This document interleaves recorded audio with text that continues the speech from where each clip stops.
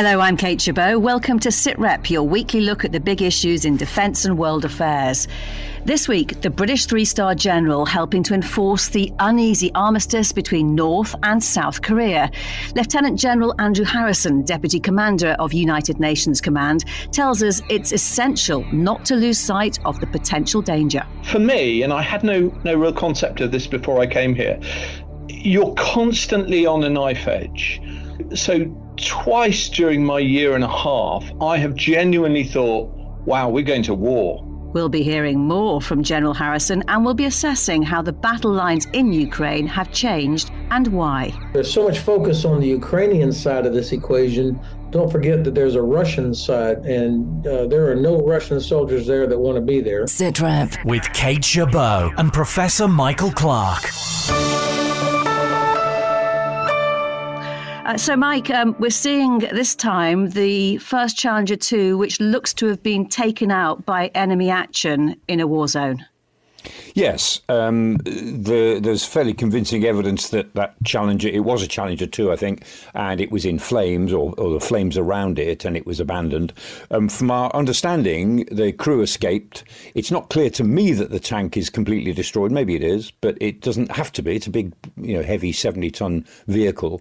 So it's always possible that it can be retrieved and maybe repaired. But if it's destroyed, it's destroyed. And certainly it's serving with the 82nd Air Assault Brigade in Ukraine. They're on the front line south of Robotyne, and they're going to lose some, undoubtedly.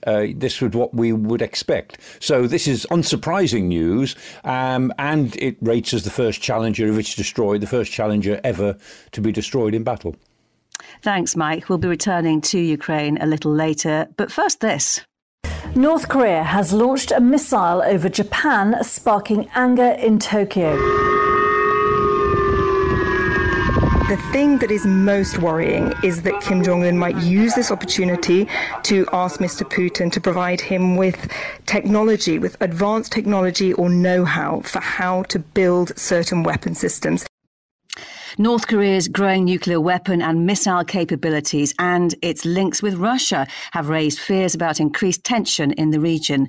It's 70 years since an armistice was signed after hostilities on the peninsula, but North and South Korea have technically been at war ever since and remain locked in a tense relationship.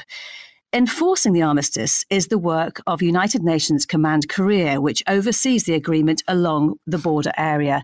The UK is a member of the US-led UNC. Its deputy commander is Lieutenant General Andrew Harrison. I spoke to him earlier to find out more about enforcing a very fragile status quo.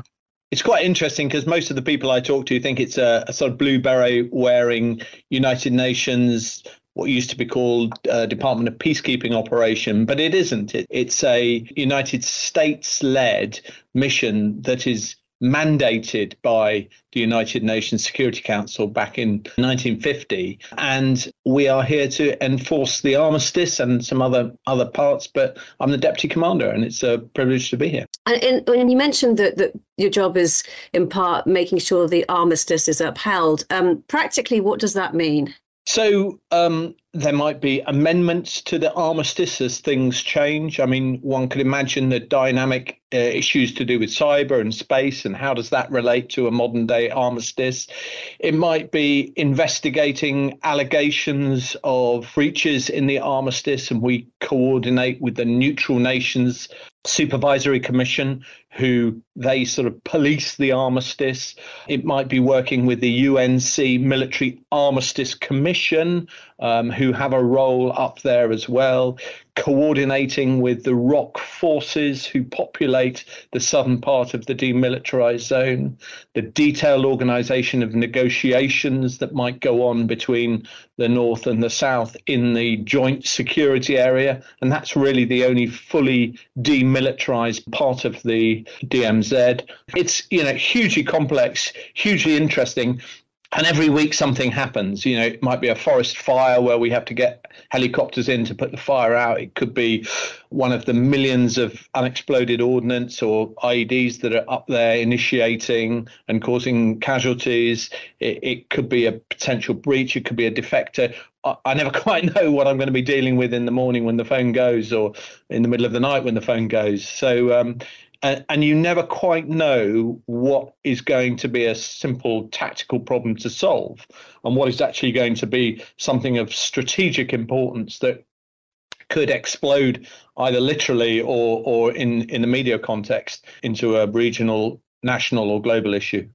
Sounds like highly sensitive work. In terms of the coalition itself, what's it like working with that number of nations, and how many exactly are involved?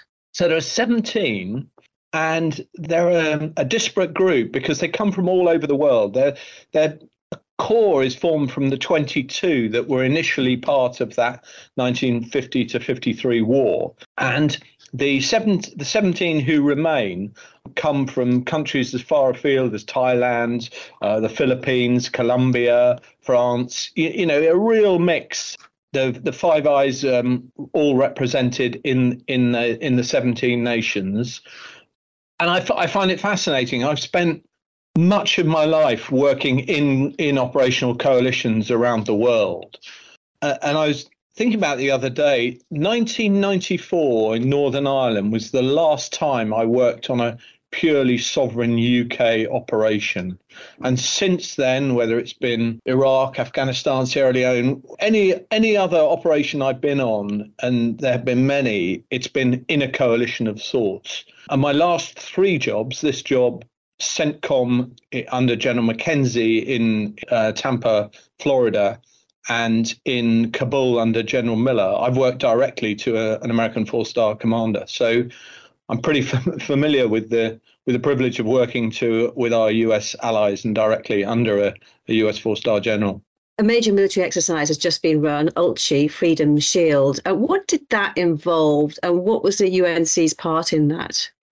Yeah, it's just a fascinating exercise. It runs in a series of sort of slices. The first is the build up to crisis, and how do we attempt to de-escalate and get people back around the negotiating table? How do we judge what's proportional response? Those sorts of questions. Then it moves. Then there's a time jump. More people come in, and it switches to the commencement of hostilities between the North and the South through a scenario that changes on every iteration. And then the third chunk relates to, full-scale military operations are underway in the context of a country that is being threatened or being fighting against a nuclear and chemical armed belligerent. And we work through massive 4-star level maneuver on a scale that we very, very rarely get the chance to execute in training in other venues around the world. So is it very visible to the people of South Korea? Yeah, it's huge. I mean, it's huge.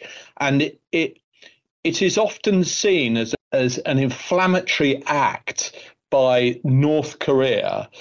But actually, it's all about readiness. And training is something our ability to train in the UK is taken for granted. There might be challenges about noise pollution and those sorts of issues, but the ability to conduct exercises is regarded as a normal part of readiness training. But here, it normally generates some form of reaction from the North, which is unfortunate because that's definitely not the intent. The intent is just to prove that we can work together, and actually that can only be a deterrent to stop us going into a more dangerous scenario. And how does this compare to other roles you've had in your career? Crikey, that's a really interesting question. I mean, this, for me, and I had no real concept of this before I came here, you're constantly on a knife edge. So twice during my year and a half, I have genuinely thought, wow, we're going to war. Oh, really? I think that's really difficult to visualize or understand from the UK, because we have so little understanding of what's happening in Korea. We have so little understanding of the huge tension that exists between the North and the South. And we consistently refer to 70 years of peace since the armistice, but actually over 700 servicemen and women have died since the end of the war in this conflict on the from the South's perspective. 46 people were killed in the Chenon, the sinking of the rock ship Chenon a couple of years ago. An island, Waipido Island, was shelled by the North again a couple of years ago. IEDs planted by the North are still exploding on regular occasions. So if one perceives that this is a peaceful scenario, for some of the time it is, but you're always on that knife edge where one incident could lead to another that could rapidly escalate to major conflict. And that keeps me awake at night, to be honest, either literally because incidents are occurring or through the concern that something is going to happen. You mentioned that there were 2 occasions where you actually thought, sitting on that knife edge, that you might be going to war. Can you tell us more about those incidents? Yeah, I have to be slightly opaque about it, but we have a great indicators and warning system that exists. And it is a very complex environment where interpretation can be misconstrued, where the quality of the munitions that the North are using is never at the same quality as the UK and US allies have. And therefore, accidents continually are happening. And each of those can, as I say, spark a spiral of escalation.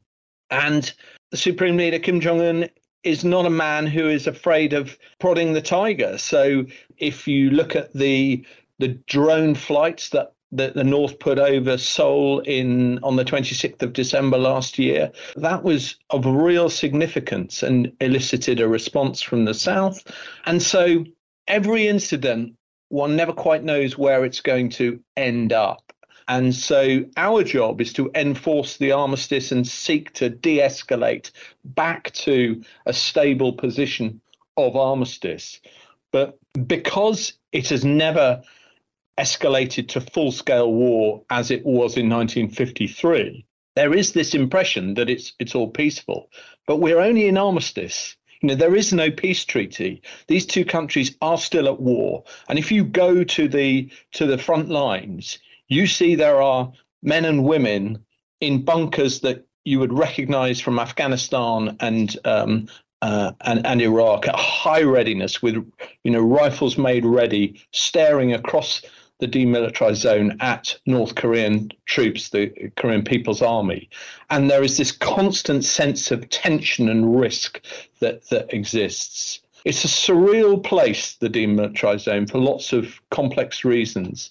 It's also a really dangerous place from the sort of tactical level all the way up to the strategic risk that exists all the time. We talked on Sitrep a few weeks ago about how 70 years on, as you say, North and South Korea are still technically at war. It is just an armistice. What kind of mindset do you need for that unique situation? I think you have to fight a mindset that tells you it's been peaceful for 70 years, or relatively peaceful for 70 years, so therefore that peace is guaranteed. We use the strap line here, we fight tonight. And I think you've got to actually think of that and train for that and be prepared for that. And when you travel around Seoul, this amazing city that, is just incredible in terms of development and beautiful skyscrapers and, incredible culture, it's easy to forget that only 30 kilometers away, there are thousands of artillery pieces trained on Seoul. It is easy to forget there are hundreds, if not thousands, of ballistic missiles that are pointed at, insert the city of the world, because the ranges of these missiles now are intercontinental. It's easy to forget that there have been 6 nuclear tests of real importance that have occurred, and we are anticipating a 7th one. So what was a conflict between 2 countries that may have had regional consequence is now an international risk that could very rapidly, because of the missile technology, have global consequence. And of course, if you're talking about nuclear capability, you're talking about global consequence that's unimaginable to us in the modern context. And the British commitment to the United Nations Command, it's a long-standing one, isn't it? Yeah, we've been here since the beginning. The relationship that the people of the Republic of Korea have with the UK is based, I would say the majority of it is based on that historical relationship from the war. It's fascinating. I worked in Imjin Barracks in Gloucester. The Gloucester Regiment fought with great valor in the Battle of Imjin. And the Koreans talk about British troops as Gloucesters. Didn't matter whether you came from the artillery or the Middlesex Regiment or whoever it was, even the Navy. They're just referred to as Gloucesters. And every Korean over 50 has this incredible grateful thanks to the British for what they've done. And many of the youths, that echoes through the generations, so that they still have a respect and a love for the British that quite often we don't understand or can't really relate to. But it all goes back to those 1,000 souls that we left. We left in the graveyards of Korea during the war. So it was a painful sacrifice, but it has borne rich dividends for the people of Korea in terms of the peace and prosperity that they've enjoyed for the last 70 years. Good to speak to you, General. Thank you so much for your time. Yeah, thank you, Kate. That was Lieutenant General Andrew Harrison. Mike, you've been listening to that with me. What struck you? Yes, I mean, he used the word surreal about the DMZ and the Demilitarised Zone and the armistice line and so on. And it reminded me a lot of Berlin, because Berlin it's all about precedent. Once you've got these frozen lines, then you have to do the same thing all the time. If you miss a procedure, then the other side will say, oh, well, that procedure's gone now, you didn't do it. And so it's all about keeping the precedent going of the arrangements that you've made. And of course, Berlin was over in 1989, 1990, with Germany reunited. So that's been gone for 33 years. And as you said, this is still ongoing. And although, we think of, the public generally thinks of Kim Jong-un as rather comical, because he seems to do sort of comical and ridiculous things. He looks like a ridiculous leader. And in many ways he is. But of course, he's a very volatile leader. And I mean, General Harrison's exactly right that as North Korea is in a state of collapse. Pyongyang isn't, because it's maintained very deliberately. But the rest of the place is suffering with periodic real starvation crises. And as the domestic situation gets worse in North Korea, it's entirely plausible to think that Kim Jong-un will manufacture foreign crises and even a war in order to keep himself in power and to, as it were, distract China's attention and the attention of neighbors from what's really going on in North Korea. So does that perhaps explain these US reports then that North Korea's leader is to meet President Putin to discuss providing arms to Russia?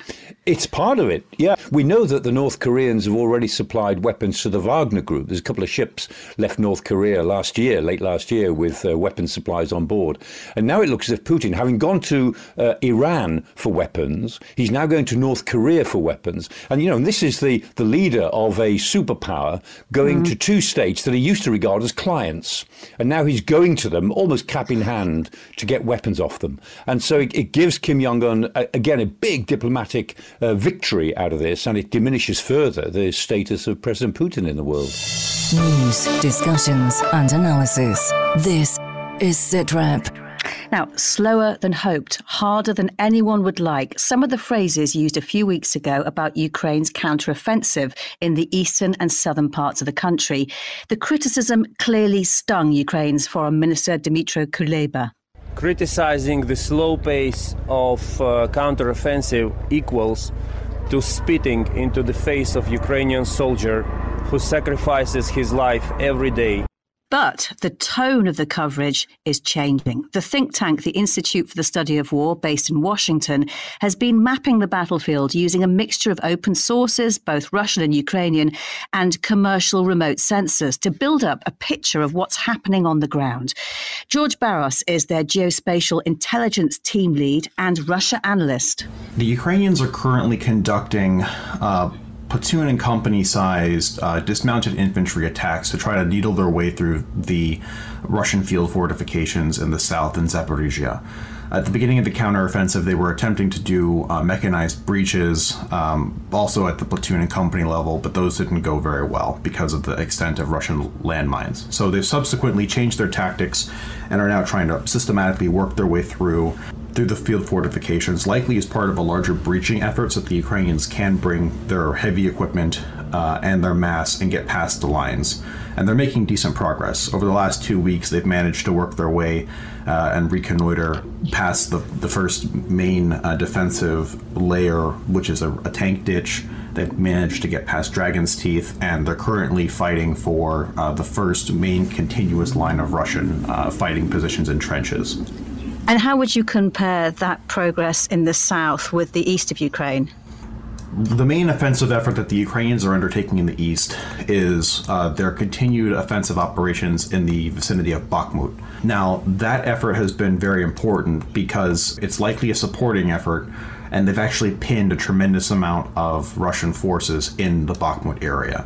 Specifically, there are elements of 2 Russian airborne divisions, the 106th and the 98th, which have been fixed in Bakhmut, along as with elements of at least 3 separate airborne brigades. And that's very important because had the Ukrainians not been conducting these attacks in Bakhmut, those airborne forces would have been free and secure to be able to form a operational reserve that could be used to counterattack and potentially defeat the Ukrainian effort in the south. So we think the Ukrainian objectives here are slightly different in the east and the south, but some people have actually criticized Ukraine's continued attacks on Bakhmut, but it seems to be an operationally sound undertaking given the amount of force they've held up. So how are the Russian forces countering the offensive in the south then? The Russians are leveraging their field fortifications, which they've built in depth and they've echeloned in depth. They have a lot of depth. They've gone past their own doctrine, and they have mined the territory more extensively and more thickly than Russian forces normally would for defensive doctrine. And they've engaged so far in a doctrinally sound tactical defense using what we call elastic defense. That is, when they get pressured too hard, the Russians will fall back out of prepared defensive positions, allow the Ukrainians to advance forward, and then the Russians mount a counterattack to try to regain their territory. And so far, the Russians seemingly have been doing pretty well at this, but at the expense of being attrited, because those counterattacks, of course, are costly. Russia analyst George Barros there. Well, to get a sense of what the current fighting means for the overall balance of forces, I spoke to Lieutenant General Ben Hodges, former Commanding General, US Army Europe, and NATO senior mentor for logistics. First of all, I'm optimistic that we're going to see continued progress by Ukrainian ground forces, incredible courage, but also their ability to adapt to what's in front of them. And, you know, there's so much focus on the Ukrainian side of this equation. Don't forget that there's a Russian side to this equation, and there are no Russian soldiers there that want to be there. Their artillery and logistics are being degraded steadily by Ukrainian efforts. And so I'm reluctant to say, yes, in 2 weeks, 3 weeks, 4 weeks, there's going to be this big breakthrough, but it does have the feeling, based on all the different reports that we're all seeing, that the potential is there. I don't see many Russian reinforcements that are close by that could address something like that. So that's part of it. But I would ask that everybody keep in mind that the ground part that we see is just one part of the counteroffensive. You know, the Ukrainians are doing what we call multi-domain operations: air, land, sea, cyber, special forces, information. There is so much pressure on the Russian general staff right now and on Russian forces because of what Ukraine is doing. And how will the change of season into autumn, do you think, affect things when winter arrives? Well, certainly the Ukrainian general staff, they know the weather there, they know the terrain, they know what happens in the fall when the rains really do begin to have an impact on the trafficability. So they'll be thinking about how do they get done as much as they can before they have to adjust to that. But, you know, this is not the 18th century where armies used to go into winter quarters when the weather got bad. The last thing they want to do is give Russia any opportunity to rebuild, reconstitute. So I anticipate that wherever they are, come middle of the fall, they will be looking for other ways to keep pressure on the Russians. And what are those other ways, do you think? Well, I think we're going to see increasing amounts of drone strikes at targets inside of Russia.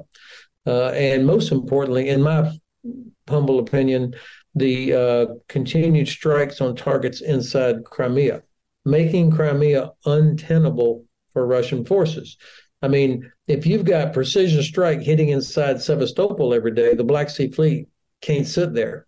Same thing for the other Russian bases in Crimea. So I think they're going to keep up that pressure. You're a senior mentor for NATO in logistics. What equipment and weapons are making a difference on the ground, do you think? Well, on the ground, for sure, they need the equipment that we would use for getting through minefields. I mean, there's a variety of different things that can be used to help clear a path through minefields, and we have not provided much of that to them at all. At the same time, the requirement for long-range precision strike is still very significant. If you have long-range precision weapons, you hit headquarters, logistics, artillery. These are the things that will significantly enhance Ukraine's ability to get through these minefields. General Ben Hodges there. Mike, what are the biggest challenges for the Ukrainian forces, do you think?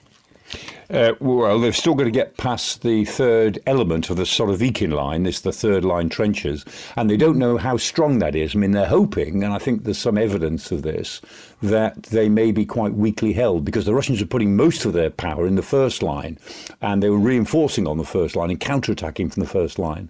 So when the Ukrainians get to the third line, which they will pretty soon now, they may find that it breaks more easily than the previous two lines. So they'd changed their, George Barras said, they changed their tactics. They got out of the vehicles and were having to go forward on foot, basically, to deal with these minefields. What they now want to do is get back in their vehicles and really push through quickly. They want now to go back to maneuver warfare. They haven't been able to do that. They hoped, and we hoped that they would, but they didn't. But they hope then to get back to the maneuver warfare phase and push through quickly. So if they can get south of Orikhiv is the place that most matters. And so they're fighting now at Novoprokopivka and another place called Ochetovale. And they're fighting for the two roads into Tokmak, the 0408 and the 0401. If they take those roads, and I think they will, then they get to Tokmak, and that's the key, because that's a road and rail hub south. If they take Tokmak, and again, I think they will, although that will be a tough nut when they get there, then the road is relatively open to Melitopol and south there toward the coast. Whether they'll make it to the coast or not in the next 2 months, I don't know.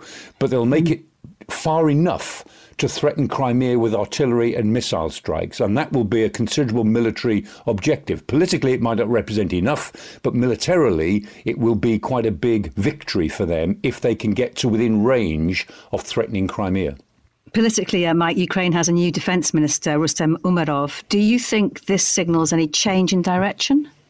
No, not in defence terms. Reznikov was fine as defence minister, but I think the perception was he hadn't done enough about corruption lower down. There was issues about food and uniforms and some of the aid, the military aid that they've been getting. I mean, there's no question that Reznikov was not tainted himself with any corruption scandals, but I think there's a sense he hadn't done enough about it, and the writing had been on the wall for a while.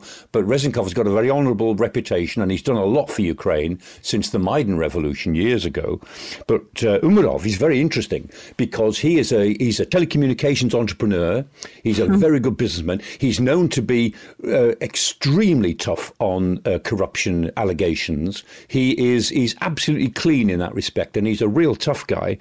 He was in charge of the State Property Fund before this job for a couple of years, and that was important. And most important of all, he is a Crimean Tatar. He was born in Samarkand. And that sends a message to the Russians, because the Tatars have been so victimized by the Russians, Tatars from Crimea. And the fact that Ukraine has appointed a Tatar to such a key job is a message to the rest of the world, but particularly to the Russian public. Michael Clarke, good to speak to you as ever. Thank you so much for your time, and my thanks to all of our guests. That is all for now. We'll be back with another Sitrep next Thursday. And if you want to listen online, you can now find us on the Forces News YouTube channel, as well as our home at bfbs.com/sitrep, or wherever you download your podcasts. For now, though, from me, Kate Gerbeau, thank you for listening.